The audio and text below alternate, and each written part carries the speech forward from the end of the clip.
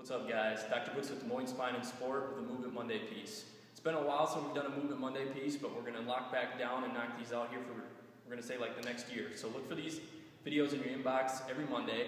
But today we're here down across the 8035. It's actually the home of our second location. We'll be here every Tuesday and Thursday coming up from 7 a.m. to noon.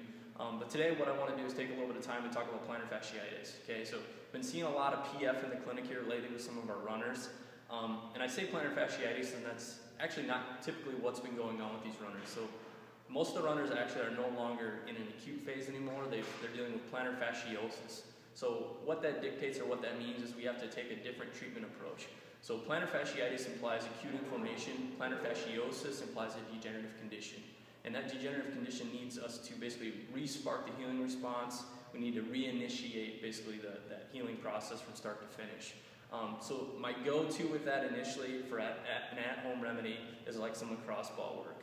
Okay, so I'm going to flip up here onto this box and take a look at that. So classically, the plantar fascia runs from the heel, the calcaneus, up to basically the metatarsal heads of the midfoot. Okay, most of the time a person's pain manifests right here at this heel, but what we want to do with this lacrosse ball is basically work the entire aspect of that longitudinal ligament, that plantar fascia. Okay, so what a person needs to do is basically start up at that heel, put as much pressure onto that plantar fascia as you can stand, and then work forward and backward with regards to that lacrosse ball. I'm doing it up here elevated on the box. At home, you'd obviously be doing it down on the floor, but that's a great at-home remedy for plantar fascia. So like I said before, we'll be down at 8:35 Tuesdays and Thursdays. Look for Movement Mondays in your inbox for the next year.